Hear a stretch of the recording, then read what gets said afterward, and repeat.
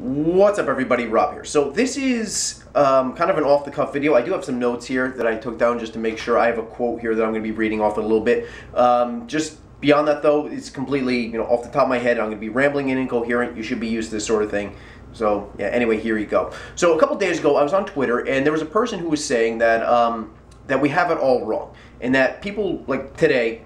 In today's day and age, we look back on people in the past and we say, wow, we're really soft today, we're really weak.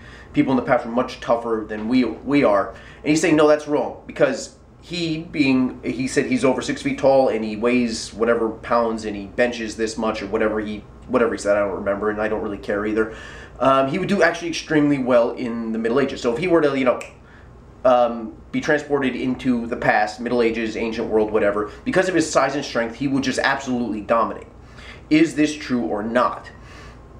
Well, no, not really. And let me explain why. Now, first off, the initial premise is actually true. People today are much larger and stronger. We don't have to deal with malnutrition like we had in the past. That is 100% true. People are much bigger. They're not. They don't have stunted growth. Actually, a lot of people are overly fed. What I mean is we have an obesity problem, which is a fantastic problem to have on a massive timeline. We have an overabundance of food, but that is true. Basic premise, yes, people are larger and stronger today than they were previously. But thing is, I think that comes down to people misunderstanding how warfare was actually conducted and how wars actually work in, well, even today, but especially in previous eras. You see, now we're going to assume here that the person in question, the time traveler, guy traveling into the past to dominate back in the past, that this person is equally skilled with a sword or an axe or whatever it is. So it's not like a skill difference or anything like that, and also other factors like no language barrier and all that. That's all incidental. Basically, what we're trying to determine is, does the size and strength of a modern person really translate well to domination on a medieval or say pre-industrial battlefield? And I don't think so, because we have a problem, and this individual had a problem as well, making the distinction between an athlete and a warrior. The two are very, very different things. The ancient Greeks made this distinction, and I'm going to be explaining that to you right now. You see, we are bigger and stronger, that is true, and we also understand how the body works. So things like, different physical training, like do this exercise, this rep range, do all this kind of stuff. Like, we are more physically fit, we are more physically developed than people in the in pre-industrial eras, and because of this, in a one-on-one fight, like if we were just be transported there, you fight a guy or you fight a battle, would it help? Yeah, absolutely. Being bigger and stronger than your opponent absolutely does help. Don't tell me it doesn't. Say, oh, strength means nothing, it's all about skill and technique. Yeah, but if you're two people equally skilled, have the same technique, but one guy, has like, 80 pounds of muscle on his opponent, that guy wins. Sorry, that's just how it is. Size and strength absolutely do help. You have like a mace or, a bardiche, an axe like this, and you can swing it that much harder, especially if the person's wearing any kind of armor, padded cloth, whatever it is. Yeah, being able to hit with more force, being bigger and stronger, absolutely.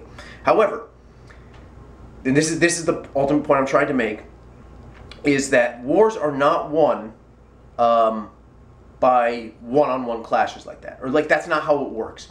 You see, what happens is 99% of warfare is based on not fighting.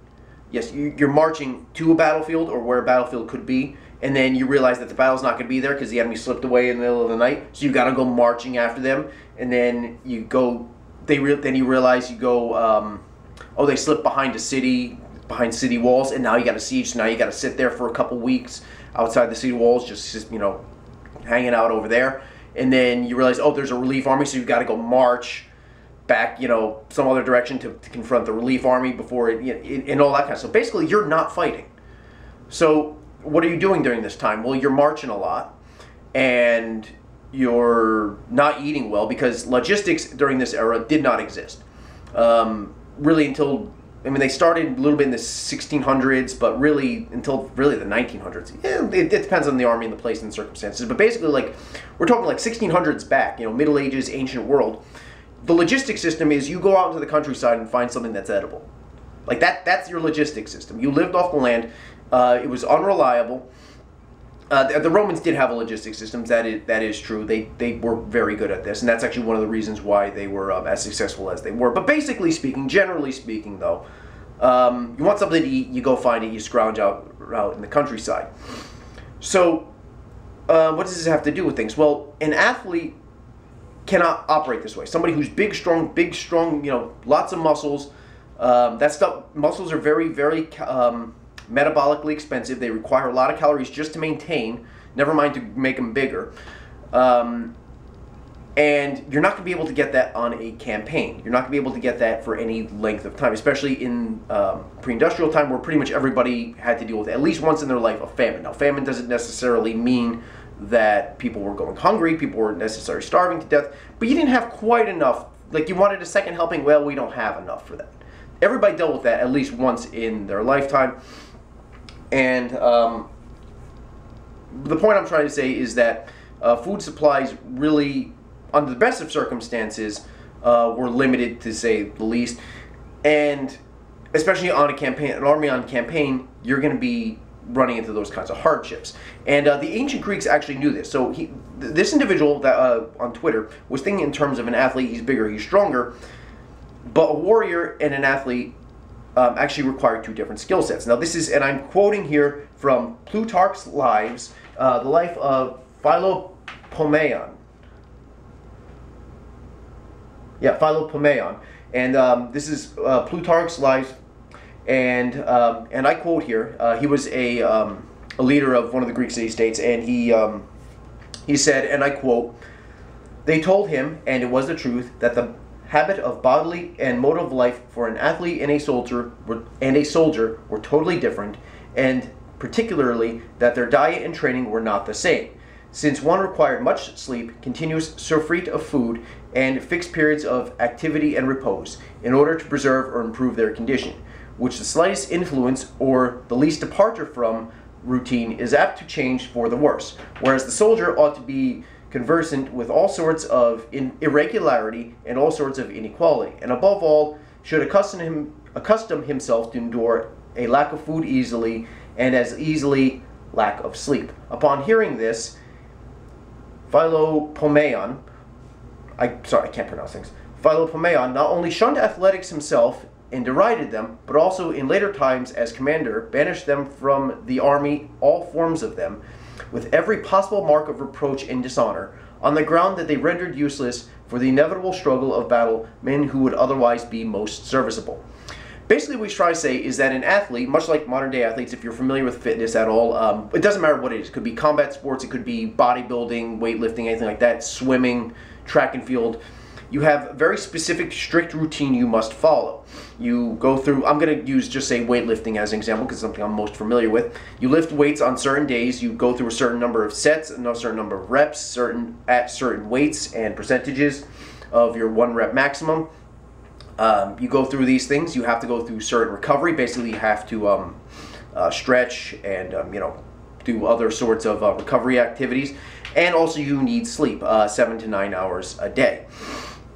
And on top of this, you also need the right amount of food. You need the right nutrition, specifically for muscle growth, approximately, and there's been a lot of controversy on this, but basically we'll just say the general rule is 1 gram of protein per pound of body weight, and that's more or less what you need. Now, you need to do this consistently over the period of months, over the period of years, in order to gain the benefits of it.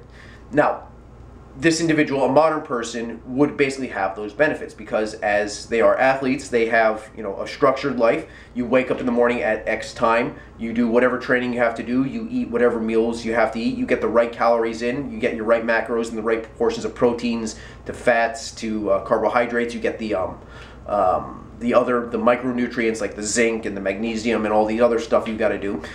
That's okay, that's great. Okay, so what does this have to do with a warrior? Well, like you said here, well, you're in a war zone, even in an ancient or medieval context like this. You're not getting that. First off, in the ancient world, like I said before, in the ancient world or the medieval world, you're not really you'd be hard pressed to get the right amount of food to begin with. So that's an issue there. But But while you're on campaign, you're marching around. Like, do you think you're going to be getting exactly 1 gram protein per pound of body weight per day? Do you really think you're going to be getting that? I mean, you'd be lucky to get anything. Here's like, a piece of bread, like, like a baseball-sized piece of bread. That's your meal. You're lucky to get that. Okay? And then, oh, you're going to get 8 hours of sleep? You think that's going to happen? No, you're on watch, dude.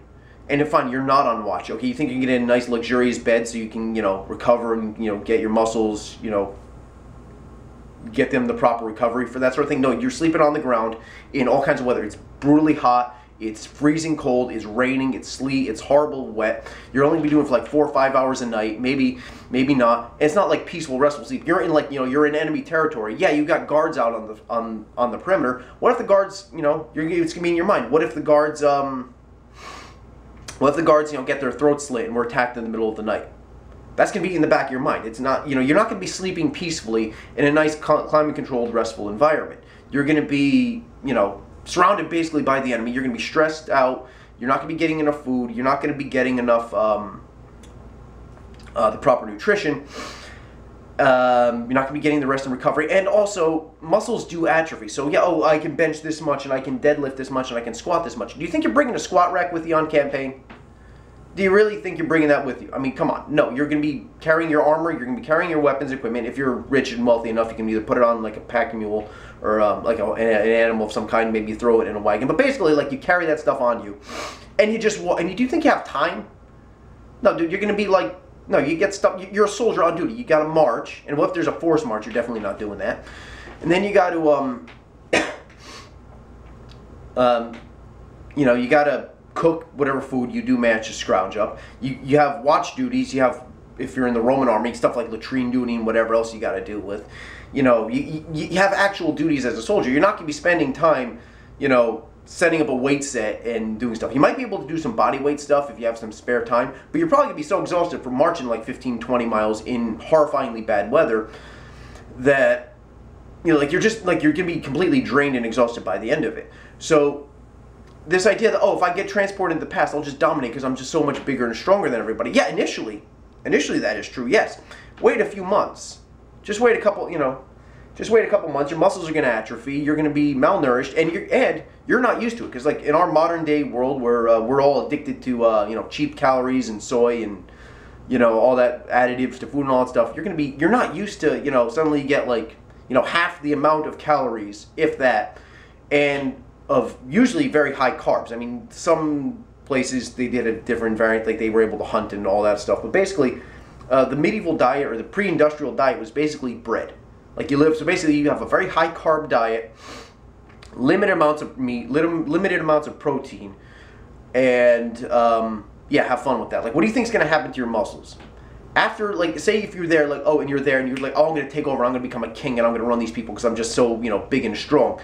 No, dude. No, you're going to be like, they're a bunch of malnourished peasants, like people living in the Middle Ages, they're just a bunch of malnourished peasants. What do you think you're going to be after like a year? After 6 months? Like, what do you think is going to happen? Like, you're eating their food too, unless you have a constant supply of, protein powder dropping in on you. Like, what do you think is going to happen?